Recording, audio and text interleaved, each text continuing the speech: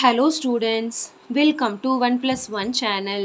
இன்னைக்கு நம்ம வீடியோல 8th standard chapter 1 example 1.14 பார்க்க போறோம்.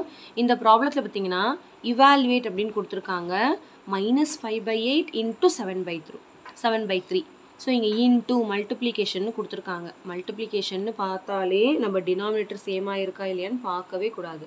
Just like that cancellation பண்ணி multiply பண்ணி எழுத வேண்டியதான். இப்போ இந்த சம்ல பாத்தீங்கன்னா எதுவுமே கேன்சல் ஆகல. அதாவது எப்படி கேன்சல் பண்ணனும்னா இப்படி கேன்சல் பண்ணிக்கலாம், இப்படி கேன்சல் பண்ணிக்கலாம், அப் அண்ட் டவுன் கேன்சல் பண்ணிக்கலாம். இப்படி ஸ்ட்ரைட் பண்ண கூடாது கேன்சலேஷன். இப்போ எந்த டேபிள்ஸ் எந்த சேம் டேபிளுமே பண்ண முடியாது. சோ அப்படி பண்ண முடியலனா அப்படியே just like that நியூமரேட்டரையும் மல்டிப்ளை பண்ணி நியூமரேட்டர்ல எழுதணும். டினாமினேட்டரையும் மல்டிப்ளை பண்ணி டினாமினேட்டர்ல எழுதணும். சோ இப்போ பாத்தீங்கன்னா எதுவுமே கேன்சல் ஆகாதனால இந்த மாதிரி ஸ்டெப் -5 * 7/8 * 3. So -5 into 7 வந்து -35/8 3s are 24. அவ்வளவுதான் இதுதான் ஆன்சர் இதுக்கு. சரிங்களா? Next sum -6/-11 into -4. So இதை எப்படி பண்ணனும்னு பாருங்க. -6/-11 into -4.